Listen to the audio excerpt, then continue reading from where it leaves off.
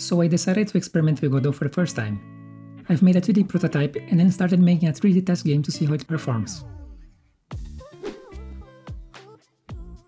I started this journey by following along a couple of 2D game tutorials. They taught me a lot about how the engine works and were a great way to understand how Godot likes to do things, how to make use of signals to make interactions between objects, and how to handle bigger scenes and transitions. Next, it was time to do something myself. I usually don't make 2D games anymore because I absolutely can't do 2D art, but here we go anyways. I started the project using a tile map to make the ground and walls, and made the player walk and throw a rock with the mouse, along with a few particle effects. Next, I used the tile map's custom data to make the move speed change based on what tile the player is on, moving slower in the sand and even slower on water. Finally, I made a simple enemy and made it react to the rocks and die.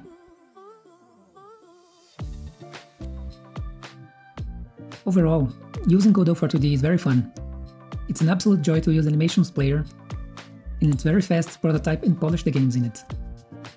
Now, let's start the 3D.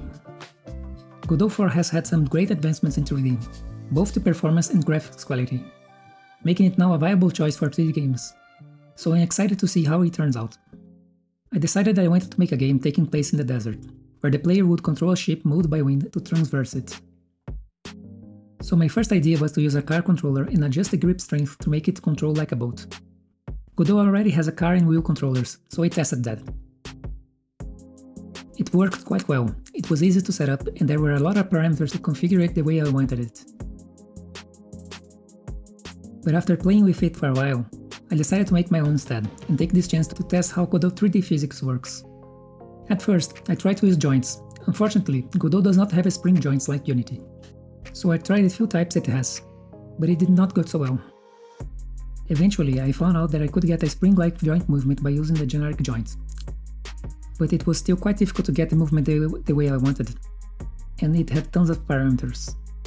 So I decided to implement the forces manually myself. It was also a good chance to really see how the physics works. And that's when things really started to going downhill. I implemented a Raycast suspension system. This works by shooting a ray at the position where the wheel should be and applying forces there depending on how close the ray is to its rest distance, which simulates how a spring works. It was very easy to implement and get a simple version of it right. That is, until I started moving.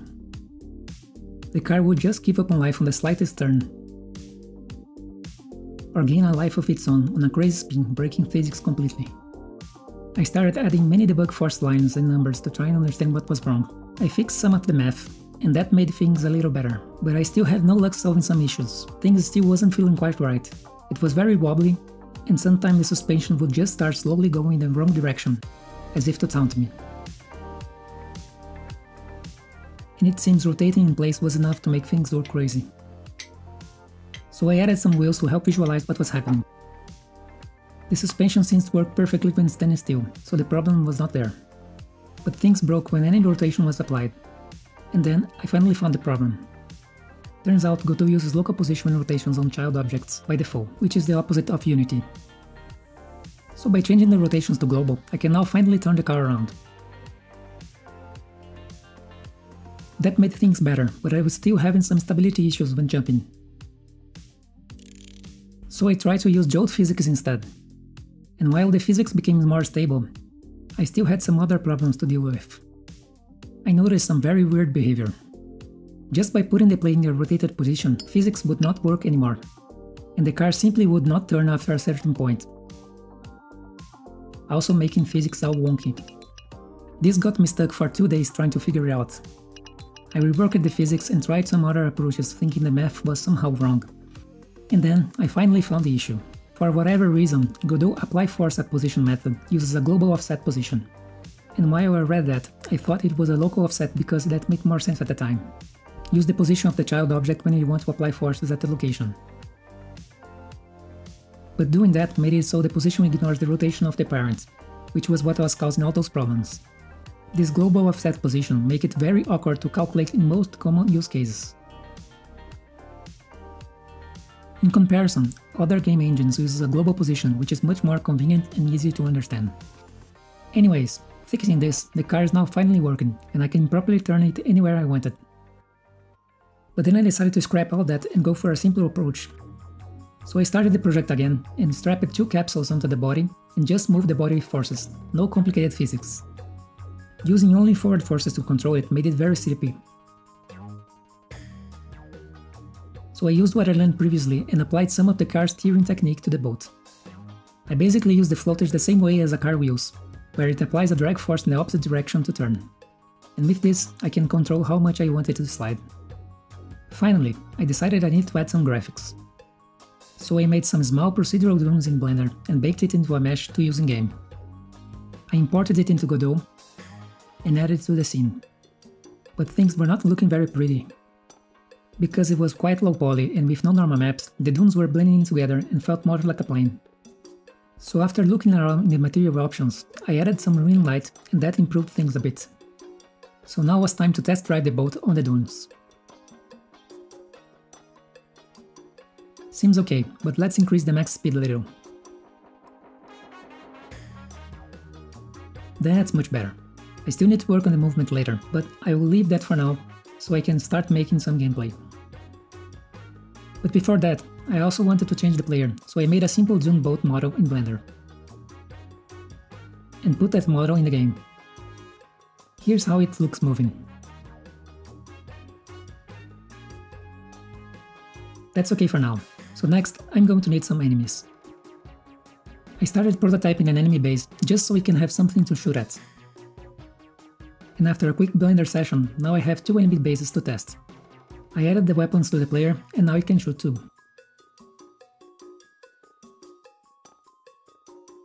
Then I added the on-blink animation to the bases with the animation player, and made them able to be destroyed. Finally, it was time to make the enemy attack back. Here I found a problem.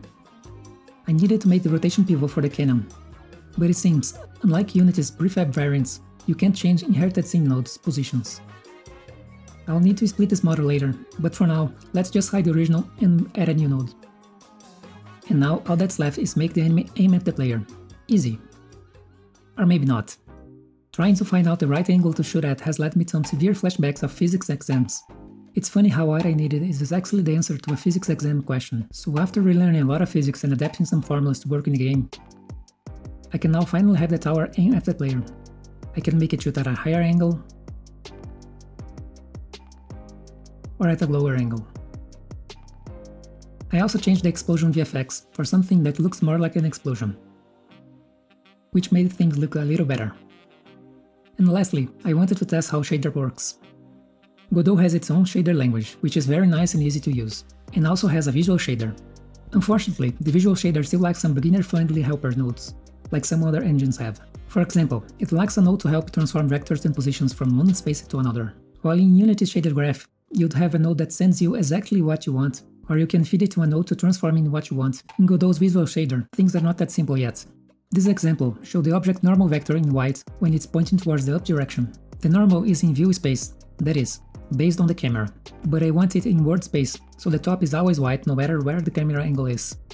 To get this in visual shader, I need to check the manual for a correct transform matrix and use a multiplication transform to rotate the vector, which is very confusing at first for someone who doesn't know much about shaders like me. Now going back to the game. I decided to make a desert heat haze effect. It seemed very simple at the time. Similar to SSR, I added a simple distortion based on the noise map and that was it. Except the shader was also distorting the borders of the towers in front of it. I tried working with depth textures to mitigate these effects and a few other solutions, but none seemed to work very well, still producing some artifacts.